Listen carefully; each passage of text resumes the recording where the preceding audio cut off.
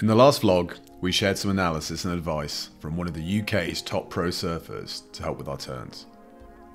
The link to this video is above in the top right of the screen.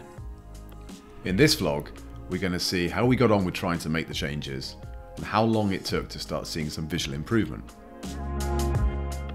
Secondly, we connected with one of Europe's leading surf coaches to get some more analysis and unearth some more game-changing knowledge. If you're curious to see if there's anything useful that could help your surfing, or just want to see some humble pie, then keep watching. I'm James Davis, and I've been a skydiver for over 20 years, jumping and competing all around the world. In the last 18 months, I've been surfing at the wavepool in Bristol to see if wave pools can do for surfing what wind tunnels did for skydiving. I wanted to see what would happen if an average surfer trained at the wavepool for a year, if they could learn to get barreled, sharing all the mistakes, learning points and experiences along the way.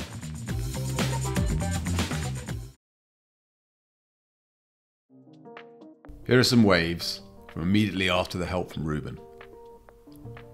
Three key learning points from the Ruben Ash analysis were: 1.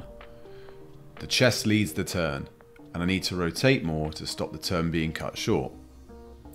2. The torso rotates ahead of the board turning. And 3. In order to do all points 1 and 2, there needs to be the right body posture and positioning to provide the required balance. Have a look at my back arm. It's all over the place because it's being used for balance and to counter all the posture and body mechanic errors. If you look at this freeze frame, you'll see all the points raised by Ruben and that need addressing. The lack of torso rotation is holding back the turn. The trailing hand behind me is about trying to find some balance, and I don't have the right balance and body movements to keep stable in the turn.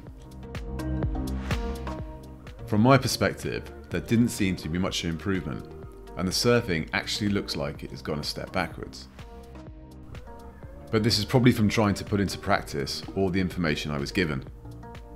I found the hardest part was trying to find the newer body mechanics and posture. Most of the time I felt totally off balance from trying something new. The flailing back arm is indicative of being off balance. However, it wasn't all bad news, and there were some small hints of improvement coming through. Probably surfed about 4 sessions since the input from Ruben, with this footage being the most recent.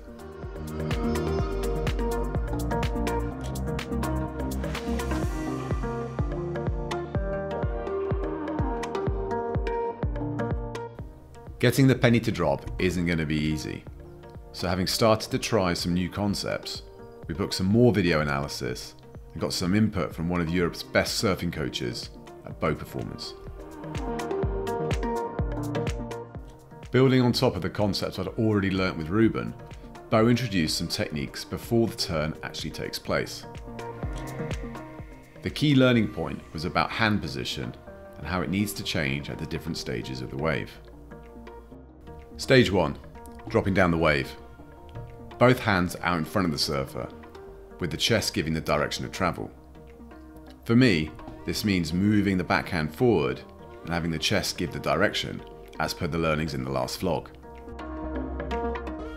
Stage 2, exiting the bottom turn.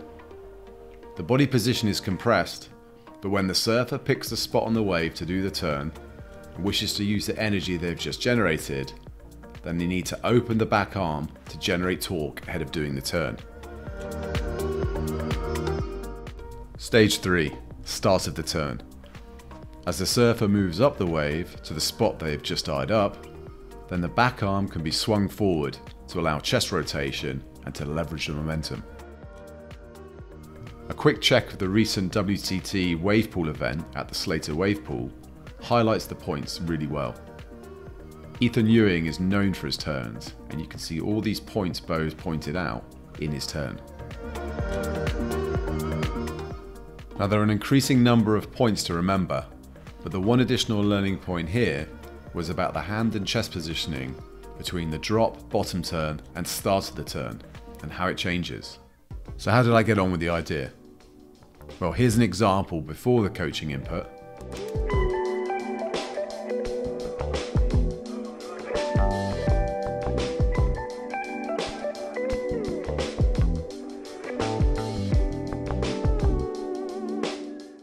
And here's an example afterwards.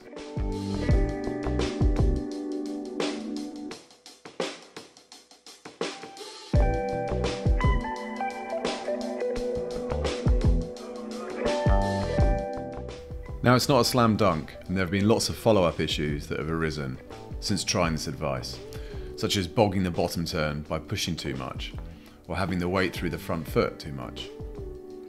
The list of things to check off from the takeoff to the first turn is rapidly increasing, but it's also becoming more apparent that body movements, body positions and balance are going to be the biggest challenges.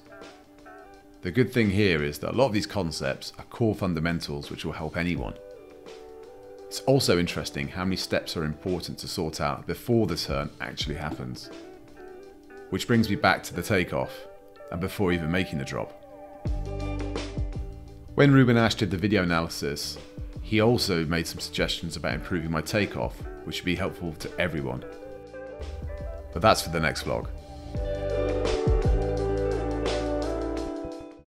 In the next vlog, I'm going to share the points from Ruben about the takeoff, along with some of the waves where I started trying the new techniques.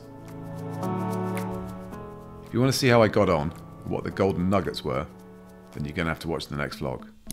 Until then, enjoy your surfing.